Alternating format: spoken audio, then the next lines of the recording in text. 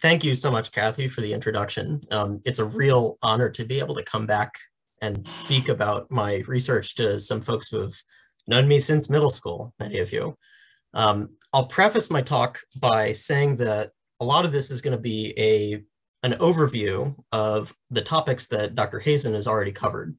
We're both interested in understanding Earth through minerals. And in Dr. Hazen's case, this is by cataloging millions of geological events and occurrences to build a greater understanding about how minerals work in general. And that's a really beautiful bottom-up approach to fact-finding. But my approach is sort of the opposite. As you'll see, I work more from the top down. I apply well-known facts about minerals as a set of tools to understand specific geologic events and occurrences in great detail. Okay, there it goes. So in the end, though, regardless of the approach, the core goals remain the same. It's no coincidence that both of us want to understand Earth's history and the associated history of life on Earth, because that's our own origin story. And this obsession with our backstory is what makes us human. We're the only species that shows real interest in truths greater than ourselves, be that in the form of science or religion or history. And so with that in mind, Earth history will motivate the problem I'm studying, the why of the research that I do. So let's start by walking through a timeline of Earth's history from its formation 4.56 billion years ago on the left to the present day on the right. And just for reference, you'll see this throughout the presentation. The symbol GA here just means billions of years ago. It stands for giga annum. It's just a convenient shorthand. A good way to think about the scale of this timeline is with the history of life on Earth, which I've drawn here in green. And as you can see, all the sort of familiar forms of life to us, so think trilobites, dinosaurs, mammals, us humans, etc. They're only a relatively recent invention from the last 500 million years or so. And for most of this timeline, living things were just single-celled bacteria. And the oldest life we have some idea existed is the last common ancestor of all life about 3.8 billion years ago or so, which would have been a bacterium that, by total coincidence, would have been very similar to the one that actually causes the disease rickets today. And of course, piecing together this whole story of life on Earth is one of the most active pursuits in the earth sciences these days, for good reason. So for the last 2.5 billion years, this story has been mostly controlled by changes in Earth's atmosphere and oceans. And as Dr. Hazen mentioned, one of the most important aspects of this is the accumulation of oxygen in Earth's atmosphere over time.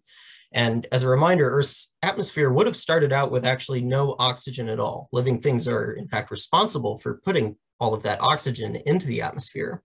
But because oxygen reacts with some of the earlier greenhouse gases in Earth history, like methane, when oxygen accumulates enough, Earth would sometimes go into these deep freeze events called snowball Earths that I'm drawing here, where the whole planet's surface would freeze over for a few million years at a time until volcanic gases and their greenhouse effect would eventually warm the surface back up again. And this happened at least 3 separate times in Earth history, the last of which left behind the very oxygen-rich atmosphere that we are still living in today and set the stage for the Cambrian explosion about 540 million years ago, when most, again, modern complex kinds of life evolved. Okay, there we go. So near the beginning of Earth history, though, I would argue that the biggest influences on life were most likely from beyond Earth. So the young solar system was a violent place, and that would have bombarded the Earth with asteroids, comets, and even in the case of the moon forming impact, a small planet that would have formed the moon and simultaneously produced a global magma ocean on Earth for a few million years. And all these terrific impacts would have been very good at stabilizing the Earth's surface pretty often, making things pretty inhospitable for any life trying to get a start. And this pummeling even erased, in part, the oldest rocks on Earth and left behind only a few really battered remnants in the form of zircon crystals that show up in some younger rocks, as we were talking about earlier. So throughout all of this, though, Earth's geological processes were humming away in the background, And we know a lot about the most recent of geological events, and all of these were guided by plate tectonics, slowly rearranging all of Earth's land masses and oceans to make new and interesting geography. And we even know, as Dr. Hazen alluded to, that the plates constructed a series of great supercontinents that broke apart and formed anew at least 4 times, and 5 depending on how big a continent you could call a supercontinent. And the last of these was the very famous Pangaea, home to the earliest dinosaurs about 300 million years ago. But looking back beyond about 2.5 billion years ago, the story of plate tectonics grows very murky. In a weird way, this is because plate tectonics actually makes itself difficult to study in the deep past.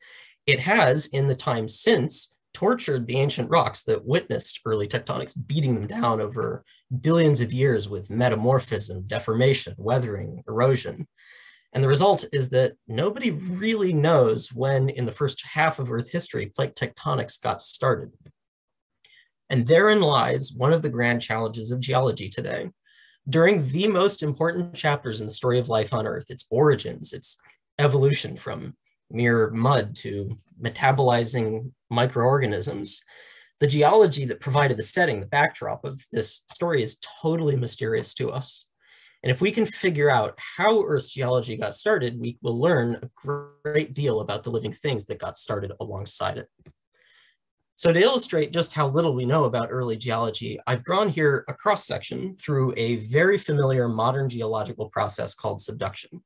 This is what happens when plate tectonic forces push 2 plates together, causing one to be subducted under the other. The downgoing as it dives into the hotter mantle below, and the melts it produces rise up and add to the overriding plate on top to make things like the magma chambers and volcanoes that I'm illustrating here. However, some researchers have hypothesized that on the early Earth, which was hotter in its interior, the lower parts of the crust would have been a lot weaker and were in fact so weak that they dripped effectively into the mantle below. And this would have resulted in similar types of melting processes that could have added back onto the crust above, but the fundamental driving forces were a lot different in this sort of scenario. And on the extreme end, some researchers even suggest that plate tectonics didn't happen at all on the early Earth, and that would make the surface essentially just sit there without moving. And in this scenario, most of the ancient crust would have grown through processes somewhat like I'm showing here. This is a mantle plume, a column of superheated rock rising from the deep mantle and essentially torching the base of the crust to melt it and make it grow. And this happens in a few places today. And of course, Dr. Hazen is sitting in one of them right now. Hawaii is a great example of a mantle plume. But these researchers think that this may have actually been a dominant process in Earth's younger days. So again, just driving home this question one more time because it's so important. We're looking for the time when Earth started up its plate tectonic engine and started moving the surface around in the form of plates. Did this motion start 4.5 billion years ago, 3 billion years ago, 0.8 billion years ago? So that's our task. That's what we're trying to answer. And that brings us to how I approach this problem. I'm a paleomagnetist, and to find my solution, we have to dig very deep. So deep that we've reached the Earth's core. So this glowing white hot orb at the center of the Earth is a roiling, churning ball of liquid iron and nickel metal. And what's cool about this is that because it's made of metal, it's electrically conductive. And because this conductive material is constantly in motion, it produces a magnetic field. And this magnetic field surrounds the Earth and helps shield it from ionizing radiation in space. There are a few key facts about the magnetic field that are important to point out for my research. So first, because the core is at the center of the Earth, the magnetic field emanates from the center of the Earth. Second, the field is shaped like the field of a bar magnet, with a north pole on top and a south pole on bottom, or vice versa, that are 180 degrees apart exactly. Appropriately, this field with 2 poles is called a dipole. And finally, the rotation of the Earth on its axis organizes the churning motions of the liquid metal in the core that make these magnetic fields into currents that spiral parallel to the rotation axis. And the end result is that the north and south poles of the magnetic field get lined up with the rotation axis up and down. And this is why a compass is actually useful to us. It points towards magnetic north, which also happens to coincide pretty closely with Earth's rotational north pole on average. So these facts about the geometry of Earth's magnetic field mean very significantly that we can use it as a reference frame, a baseline off of which we can measure the positions of things within it. And there are two types of information about position that we can measure. First, on the left, because the magnetic field lines loop from the South Pole to the North Pole, the magnetic field direction gets steeper with latitude and changes smoothly depending on what latitude you're at. So for instance, if you're at the South Pole, the field points directly up out of the ground. If you're on the equator, the field points horizontally and due north. And on the North Pole, the field points directly down into the ground. And this means that if a tectonic plate changes its latitude as it gets pushed around by tectonic forces, it sees the dip angle of the magnetic field at its location change as well. The other thing that the magnetic field can tell us about position has to do with the horizontal direction that points towards north. So that's the azimuth or declination of the direction. So if a tectonic plate rotates in the course of its motion, it will see this northern direction of the magnetic field change as it's rotating.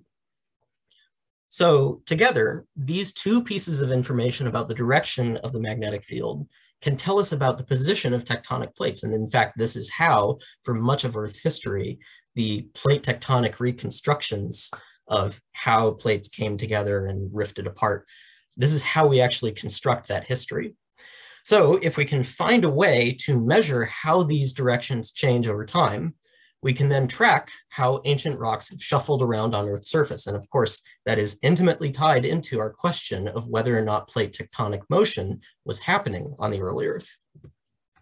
So fortunately for us, rocks themselves and the minerals they contain are often great at recording the direction of the magnetic field when they form. And this is because there are a handful of minerals that incorporate iron in such a way that they can get magnetized in Earth's magnetic field. And the main ones of importance are magnetite and hematite that I'm showing here. And if these form just right and don't get disturbed too much later on, they can hold on to and preserve their magnetic signals for many billions of years. Tiny grains of these minerals are basically microscopic compasses that geological events can move, but then freeze in place as well, so that they preserve that field direction. And what's great is that all of these minerals show up in pretty much all rocks on Earth to some extent. These minerals will serve as our windows, our time capsules into how the crust has moved through the Earth's magnetic field. So now we're armed and ready to go forth and look for these ancient magnetic minerals, but we have to figure out where to go to find them first. And the answer is that we have to find rocks that are well preserved, but very, very old. And these oldest splinters of rock are preserved in ancient pieces of crust called cratons, which are the green blobs on this map. And these only make up about 5% of Earth's surface today. And only a few of these are well preserved enough for the paleomagnetic work that I do. So the one that I'll be showing you and talking about today is the Pilbara Craton in northwestern Australia on this map. So we're going to zoom in and take a look at a satellite view of the Pilbara, just for some eye candy and reference. And you can see the Pilbara is the area inside this white outline. And as you can see, despite being on the coast, it's a desert and it's inescapably remote. The biggest town in its interior is called Marble Bar, and has about 170 people in it, give or take. This town also, by the way, has the notorious distinction of being Australia's hottest place. And we go there in the Australian winter, our summer, when the daytime temperatures only get into the 90s Fahrenheit. In their summers, it can get into the 130-degree range, and it will stay above 100 degrees for months at a time, even at night. Also, pretty much everything about the Pilbara is old.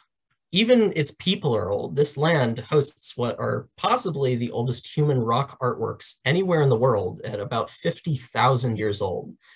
And of course, the rocks they're carved on are 3.5 billion years old. So before I continue, I think it's a good idea to give you a sense of scale for how big the Pilbara is in the grand scheme of things. So I'm going to flash up another satellite photo taken of a different area at exactly the same scale. So ta-da, turns out the Pilbara is almost exactly the same size as the US state of Virginia. You can keep that fact in your back pocket if ever this remote, odd place that I'm talking about feels alien. It's just another piece of crust that looks that is about the same size as Virginia. Of course, the Pilbara looks nothing like Virginia when you're there. It's rugged, barren, and everything unfortunate enough to have to live there wants nothing more than for you to please go away. All the plants are spiny, the animals are in large part venomous, but for geologists like me, it's a playground. You can see in this photo just how much rock is sitting out exposed. And incidentally, a lot of that exposure is because the plants burn in these massive brush fires that happen all year round. They're kind of scary sometimes, but that doesn't keep us from having a little dramatic fun from time to time. As you can see, there's yours truly moonlighting as in his role as Lucifer in a new play. So looking down at the rocks, though, that you can find in the Pilbara will give you hints about the much, much weirder environments that made them billions of years ago. This rock, for instance, that's being collected by my intrepid advisor, Roger Fu, is called a banded iron formation, and Bob Hazen mentioned this in his presentation earlier. It's made of iron oxides and silicate minerals that literally snowed out of the prehistoric oceans because they were saturated with iron. Unlike today's oxygenated ocean, that iron enough, the oxygen reacts with the iron before it can concentrate. On rare occasions, we also run into interesting layers of rock full of these little spheres. It turns out these are impact spherules. These are what rain out of the clouds of ejecta thrown up by giant asteroid impacts, and I really mean giant. These asteroids are calculated to be hundreds of times the size of the one that wiped out the dinosaurs about 60 million years ago. So it goes without saying that early Earth would probably not have been a great vacation spot. No oxygen to breathe, meteorite impacts causing giant tsunamis all over the place. But still, we can sometimes find fossil evidence of early life doing its thing. So this isn't necessarily from the Pilbara. This is actually from a very similar craton in South Africa called the Kaapvaal. But see those black layers in this block of sandstone? So those little black lines are actually fossilized microbial mats. They're basically just a layer of bacterial scum that grows on top of the sand and then gets buried by more sand, and the cycle repeats. And they're black, in fact, because they're so well preserved to this day that the carbon from those microbes is actually still there. It's black in color, 3.2 billion years later. So now that we've paid respects to our ancestors, which these more than likely are at least part of, we come to the rocks that I am most interested in, the lavas. So these pictures show an ancient type of lava called a komatiite, and this holds the title for the hottest stuff that has ever belched out of Earth and onto the surface. So whereas today's hottest lavas are, again, Hawaii, the basalts that erupt in Hawaii at about 1,200, maybe 1,300 degrees Celsius. These things screamed out of the earth at a raging white hot 1,700 degrees. They're so hot that when they freeze, these lavas solidify into olivine crystals that are a fraction of a millimeter wide, but up to a meter long. And they're actually, you can see them in this picture on the right. They're the dark streaks crisscrossing that rock sample. Those are the olivines. So the fact that they're so hot is neat and very impressive, but I study them for a very different reason. These lavas are rich in iron, and therefore they have lots of little magnetite grains that make them really excellent magnetic field recorders in deep time. These lavas will be our time capsules that will reveal to us the ancient magnetic field and how it's changed. So that brings us to the lavas I'm going to be talking about in detail today. They're from the Cunha Formation, and that magnificent name comes from the local word Cunanganaranga in the local language of the Kariara indigenous people. It means river bend, essentially. So viewed from above and looking to the northeast, this is the area that we did all of our field work in. So on the next slide, what I'm going to do is I'm going to simulate a virtual cutaway of this landscape to show the geology underneath in cross-section. And here's what that geology looks like. Again, you can see I've highlighted the portion of it that's the Cunha Formation here. So the lavas in this formation are this sort of average forest green shade that you see in most of this picture, right? This shade. And pretty much all the other shades, so these grays and browns, are sedimentary rocks, think sandstone or shale, that sort of get laid down at the same time intermittently as the lavas are also being erupted. And these lavas and sediments were all originally laid down flat on the sea floor, but they have since been tilted on end by later geological events and folding. Overlaying on top of this are sample sites in blue and red. These are where we grabbed all of our samples from.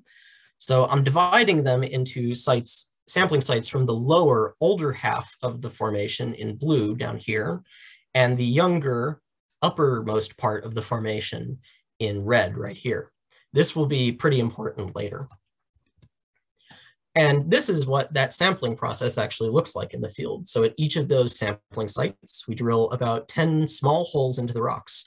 And out of each hole, we extract a nice, neat 1-inch wide core sample, like the one that I'm picturing here on the lower left.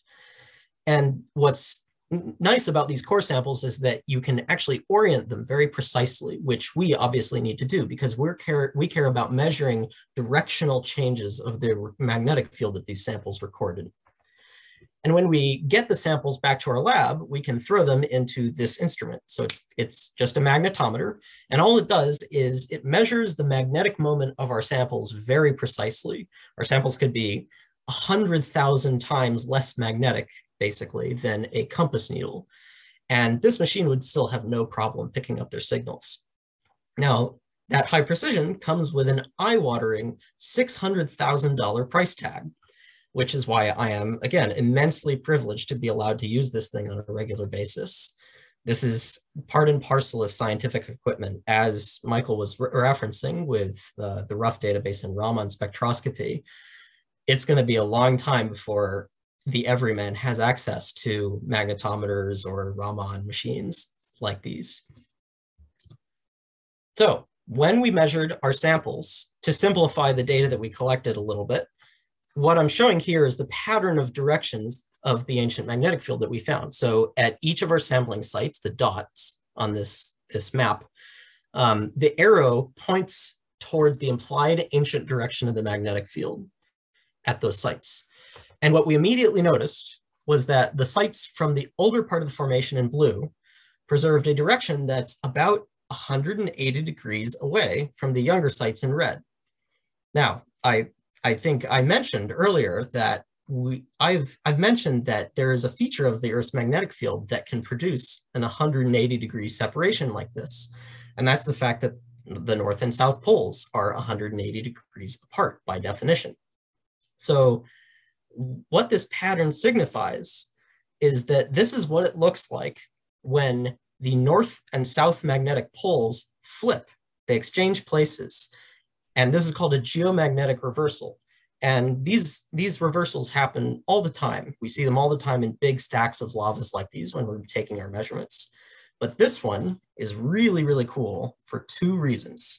So the first is practical. It's that this pattern results from the rocks recording a change in the magnetic field that happens while they are being laid down, right? The rocks on the bottom half in blue get laid down first. They record one field direction, and then the field flips and the rocks on top of them record the opposite field direction.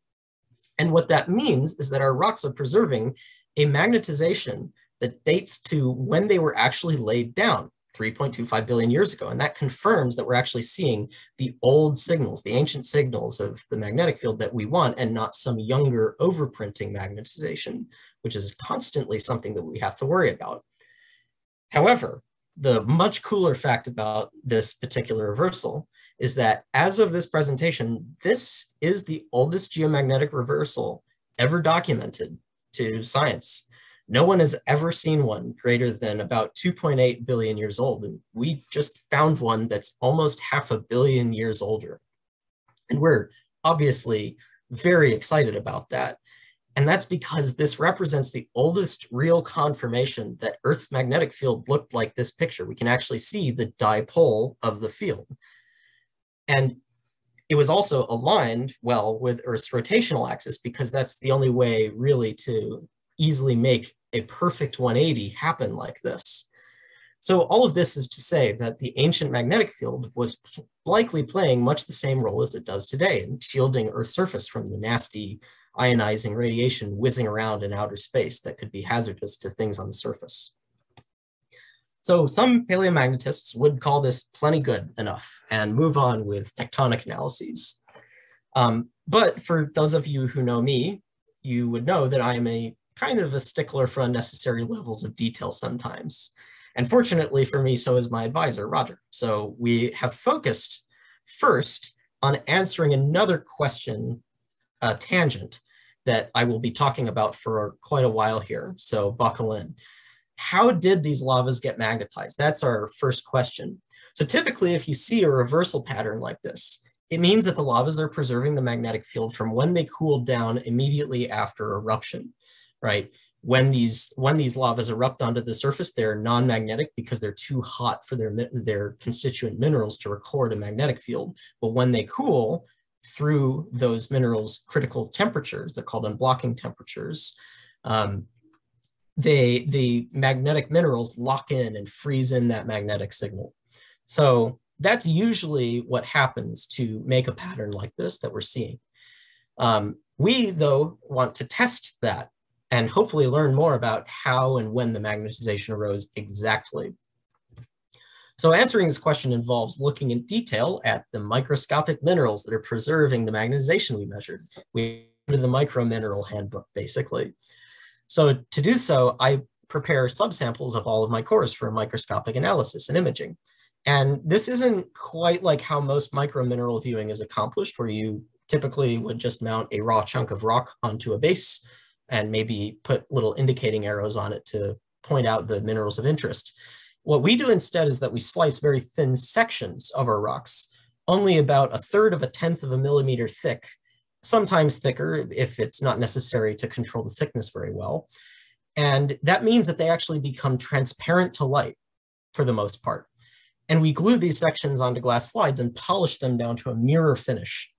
And if you do this properly, it's called thin section preparation. Geologists all over the world do this for their rocks as well. So I then take these sections over to a few different types of analytical microscopes. So the first one, funny enough, we actually just heard a load about from Michael. It's a Raman spectrometer microscope that I'm showing here. Just to overview again how it works, it shines light at your samples and looks very carefully at the light that gets reflected back. And about 1 in a million light photons reflect back with a little more or less energy than they started with, because these photons have interacted with chemical bonds in the sample.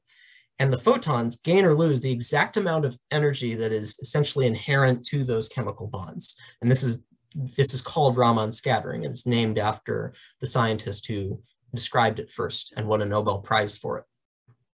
And the peaks on Raman spectra that, again, we saw on the rough database and that I'm showing here on the right, indicate that the sample contains chemical bonds with those specific energies. And the peaks, the set of peaks for a sample, can serve as a really good fingerprint for identifying different minerals, because different minerals have different sets of peaks.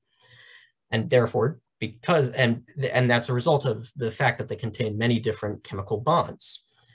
So this Raman microscope is very convenient because it allows me to analyze non-destructively areas that are only a few microns wide, making it possible to single out individual microscopic mineral grains that can then be identified one by one rather than in ensemble in a bulk sample.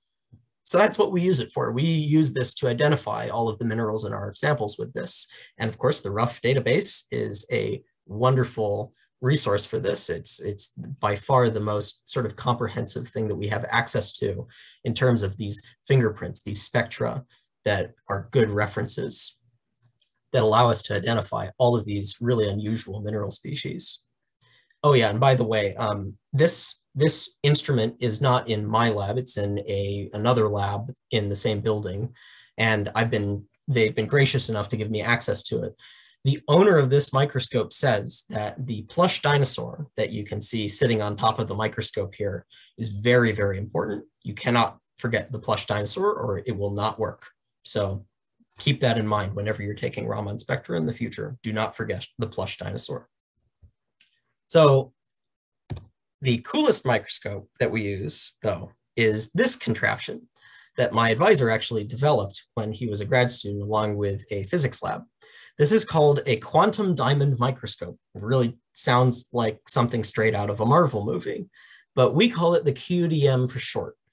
And what this thing does is it takes microscopic pictures of the magnetic fields on the surface of a sample, and it does that with a small little chip of synthetic diamond. It's this little red square here. And this diamond is specially prepared to contain two things. One is a trace amount of nitrogen atoms that substitute for the carbon atoms in the diamond's structure.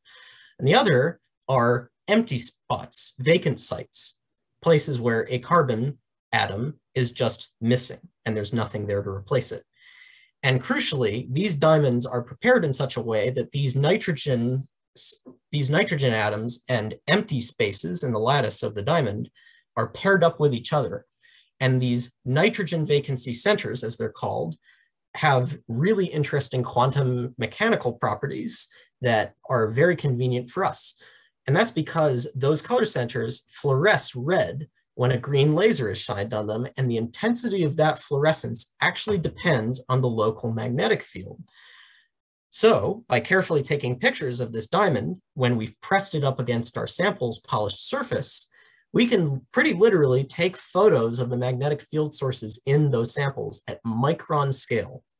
And this gives us the capability to look at a sample under this microscope and say, that magnetite grain right there is carrying part of this sample's magnetic signal. And as you'll soon see, that ability is very powerful. So now I am going to move on to what we actually saw with all of these instruments. So our samples have a lot of the features and textural characteristics that you would expect to find in fairly high temperature lavas. So this image shows a whole bunch of forsterite olivine crystals with these really intricate and interesting, delicate cage-like shapes and habits.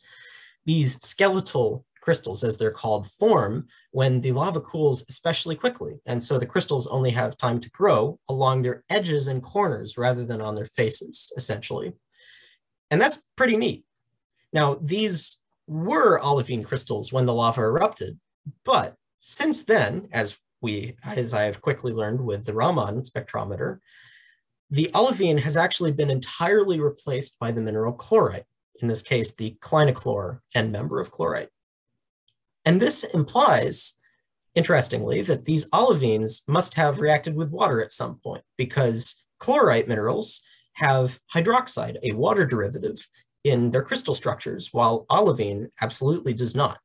So water was somehow involved in changing this rock. Here's another example of original minerals being replaced by hydrated ones.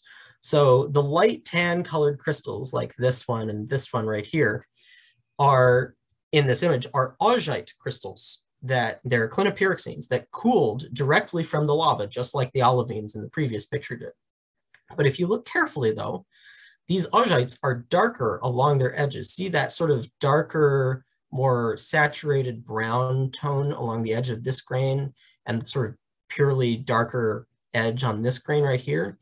So those darker places are because those edges have reacted with water in the surrounding material in the rock to form a mineral called actinolite, an amphibole mineral that has hydroxide in its structure. And you can see also a lot of other chlorite examples in the matrix, another hydrated phase. So that this stuff, this sort of, again, forest green shade that's present in a few splotches throughout this sample, that's the chlorite. So there are some cases also where we can see evidence for even more extensive water reactions. So these light colored circles in this lava sample are vesicles. So these would have been originally gas bubbles in the lava flow that form when the lava flow cools down. And they've been infilled by calcite that was precipitated there by calcium and carbonate rich water. Now that water also reacted with the areas surrounding the vesicles. And you can see that as these dark green halos, these dark regions on this image.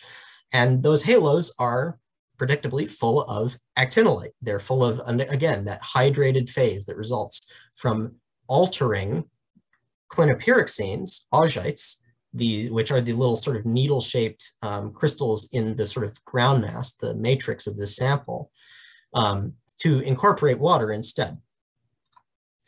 Some samples also show evidence for multiple types and timings of water reactions. So this sample, for instance, has two veins that have been infilled by hydrothermal precipitates. So there's an early one right here. So this light white colored one is full of clear albite. And a later one that cross-cuts through that is filled with this rust-colored calcite. So there's evidence that the composition of the minerals that are getting precipitated and changed by the water that's reacting with these rocks is changing slightly over time as well. Another group of minerals that are very commonly precipitated by water are sulfides. And our rocks are, of course, full of those too. So this picture shows a garden variety of several different sulfides. So these really bright ones, like this one up here and this one down here, are pyrite. The sort of more saturated yellow ones, like this and this and this, are chalcopyrite, so iron and copper sulfides in addition to just iron. And this sort of orange and this maroon hue are both crystals of sphalerite, so a zinc sulfide. And we found more than just these. We've also found covalite, we found galena, lead sulfide. So there's a pretty good diversity of different sulfide minerals that are all apparently precipitated by fluids, by water-based fluids in our rocks. Our samples also contain this really unusual material that's preserved as these sort of stringy bits in calcite. So again, this background material that's just white is calcite. But these little stringy bits of dark material are carbonaceous matter. It's basically just cooked organic matter. It's what happens when you take living things, bacteria or plants, what have you, and cook it under intense heat and pressure, and it basically forms coal or oil. We would call this kerogen in more sort of technical jargon.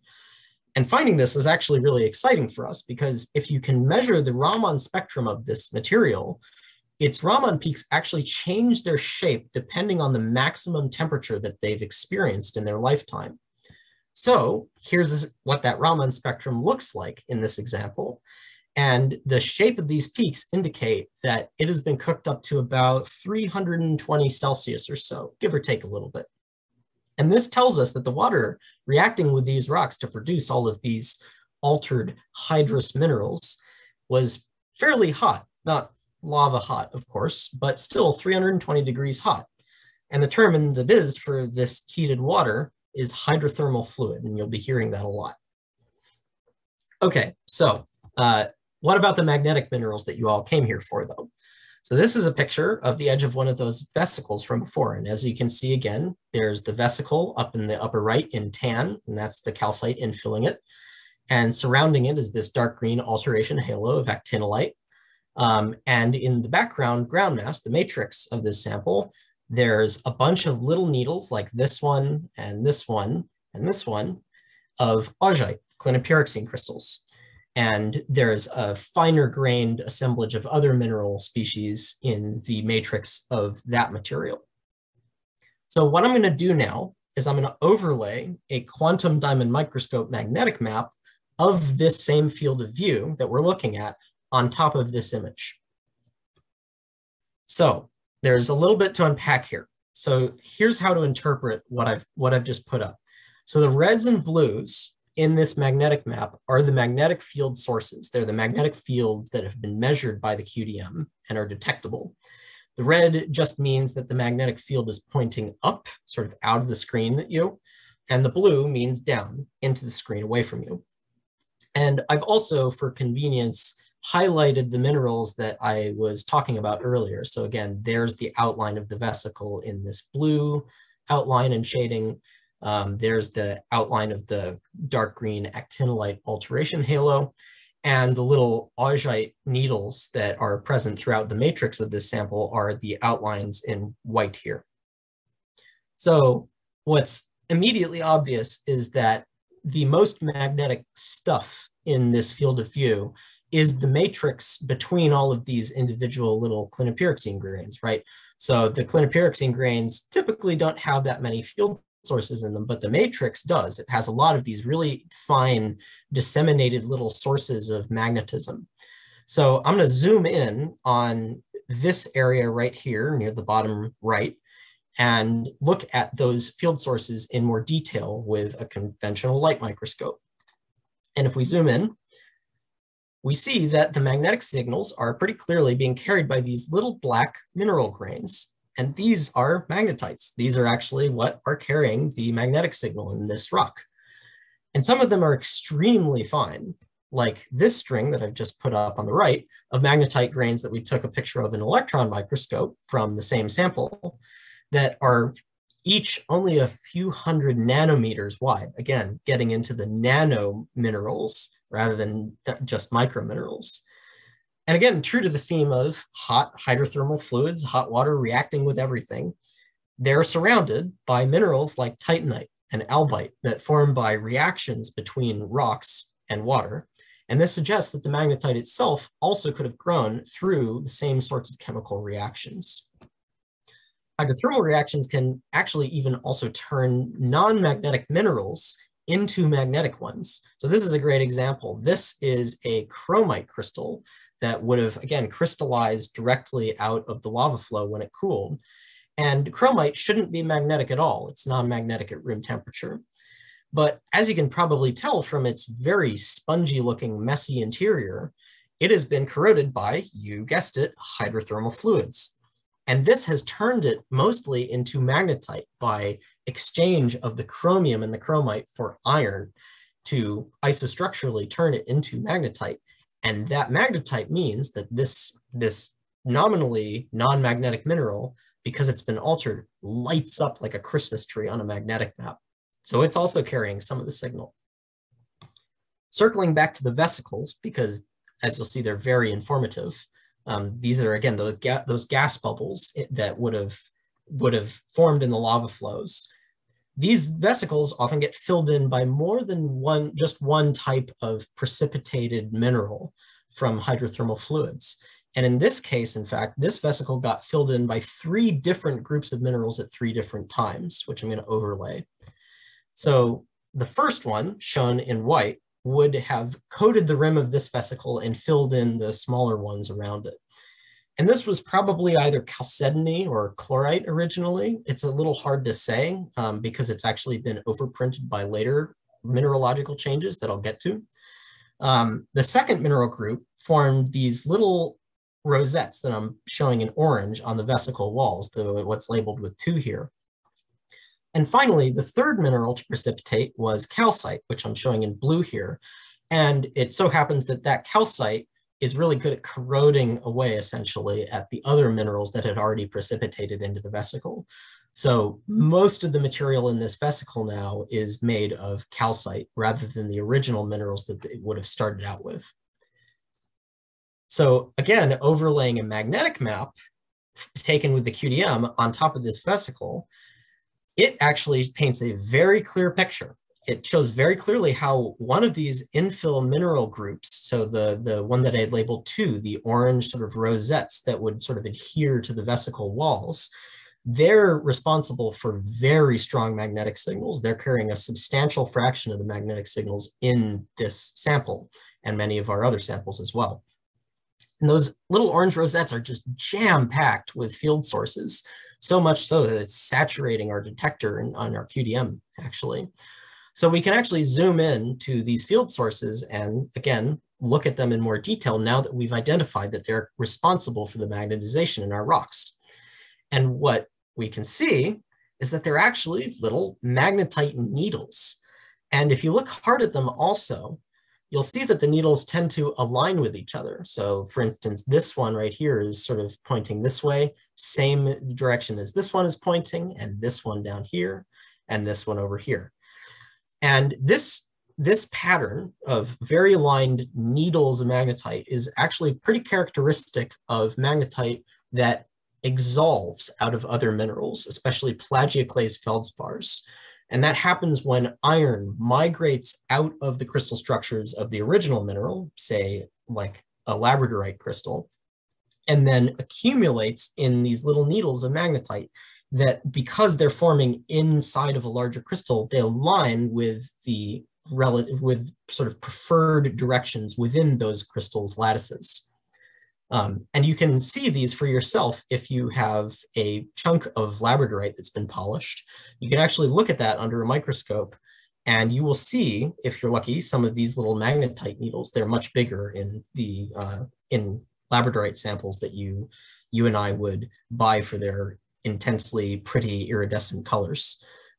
These, of course, are much, much smaller. As you can see from the scale bar here, they're sub-micron in scale. This is an electron microscope image. Okay, so that is very cool to see, but how did we end up with those little orange rosettes is the question, right? We know that they're responsible for hosting a lot of the magnetization in these samples, but how did they get there? Why are there these rosettes that are full of what was originally plagioclase and still magnetite that grew in these empty vesicles? How might that have gotten there?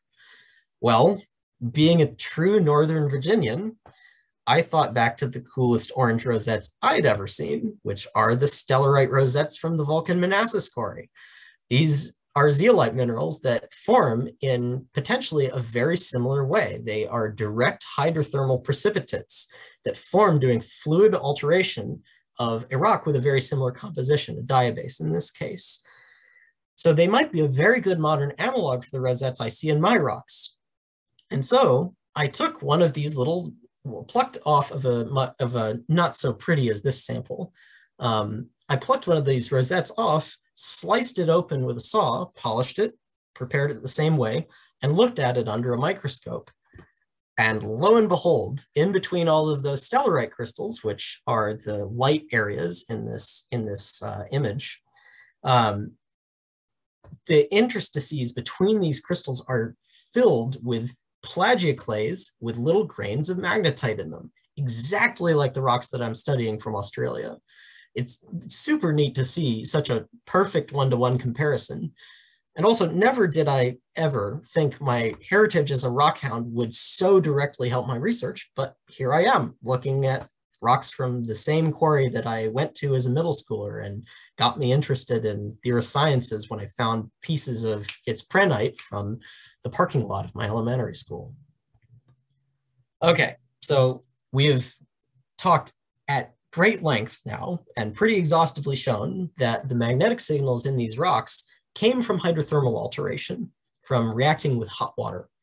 But we still need to explain where this hot water came from and how this led to the reversal pattern we measured earlier. Because again, this reversal pattern is typically a signature of a different type of way to magnetize rocks, again, by cooling in the presence of a field rather than growing magnetic minerals in the presence of a field.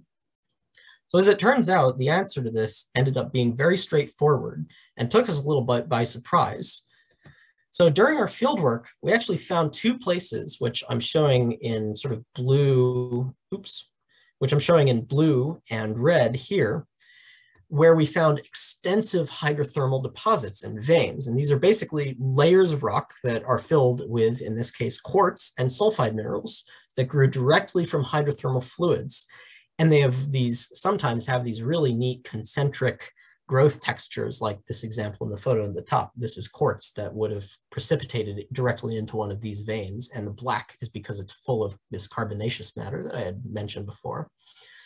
And these form when magma intrudes under seafloor rocks, and the intense heat from this magma acts in much the same way as a lava lamp does. It literally pulls seawater into the rocks on the ocean floor through convection. And that seawater churning in a convection oven, basically above these really hot magma bodies within rocks, chemically react with the rocks. And the water and rocks exchange minerals with each other as they encounter each other.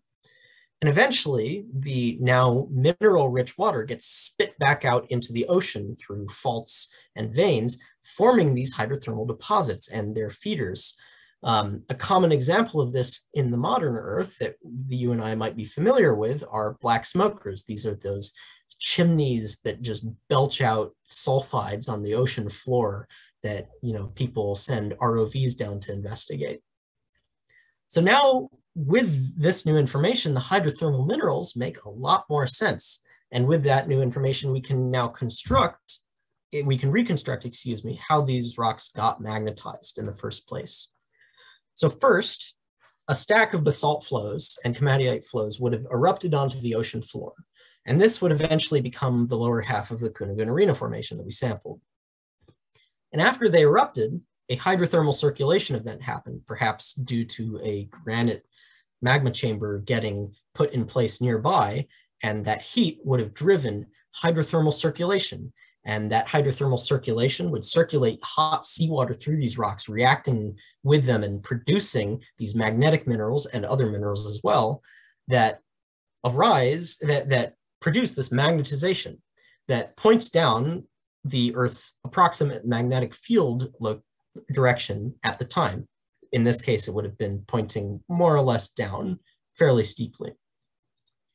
And later on, more lava flows erupted on top of the already altered rocks below.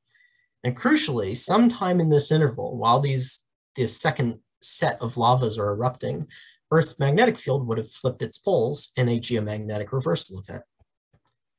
And this was followed one more time by yet another hydrothermal episode that reacted these rocks with seawater. And this magnetized the upper lavas along Earth's magnetic field. But this time the Earth's field was pointing up approximately, thanks to the fact that there was a geomagnetic reversal in between. But because the rocks below had already formed stable magnetite and had essentially already reacted, they were not nearly so affected and were not remagnetized by this new event and actually retained their original field directions. So the final event in all of this is that these rocks were all tilted and folded by a later tectonic event, and then they got uplifted and eroded to expose them for us to walk around and sample on. So now that we really understand well the sequence of events that led to these magnetic signals, we need to nail down exactly when those magnetic signals happened. So in other words, we have to date, we have to figure out exactly when those hydrothermal events that magnetized our rocks happened. When did these rocks sort of, again, get magnetized by these events in red and blue here? So for the younger one that I'm showing in red here, it turns out this event is widely reported on by other geologists in the area. They've done a lot of field work and radiometric dating work and have dated it precisely to 3.238 billion years ago. And however, the blue one on the bottom is trickier. It's an older event that no one has really looked at in great detail before. So that means I had to. And fortunately, our samples gave us exactly what we needed to do so. These bright sort of elongated diamond-shaped mineral grains in some of our samples are crystals of titanite, also called sphene. It's a calcium titanium orthosilicate mineral that formed late in the sequence of hydrothermal reactions in these samples. And what's useful about it here is that uranium 4+ ions can substitute in trace amounts for the titanium 4+ that's naturally present in the titanite's crystal structure. And that uranium makes this mineral suitable for uranium-lead radiometric dating. where we measure exactly how much of the isotopes of uranium have decayed into isotopes of lead. And then, based on that information, we can back out how long the decay process has taken in full, and thus when the titanites formed in the first place. So this plot with the little shaded spots on it are the results of that radiometric dating work. And while the principles behind this plot are unfortunately too complicated for me to go into in much detail for now, I will simplify a bit. So see this sweeping white curve that sort of cuts the plot in half diagonally with the numbers next to it. So those numbers are in millions of years. And basically what we're looking for is the age of the titanites that we're trying to get at is the lowest point on this curve where these shaded points that we have measured sort of line up with the curve and coincide with it. And I've highlighted that point in green here and the few points that are closest in green. And the point along this curve that ends up happening at corresponds, according to these numbers, with the age approximately that these titanites grew. And we ended up measuring an age of between 3.27 and 3.23 GA or so, billions of years ago. So centered on approximately 3.25 billion years old, which is very conveniently perfectly in line with what we would have expected for the age of these rocks. So now we can add that age to our picture here. So again, that's the 3.25 GA that I've just measured from these samples here.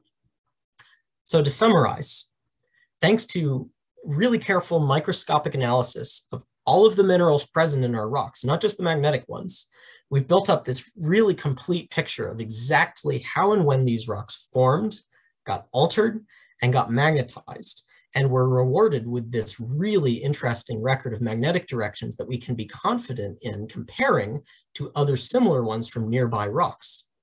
So let's do that. Let's compare this with previous results from rocks of other ages nearby and finally attempt to answer that big question that we've been trying to answer this whole time.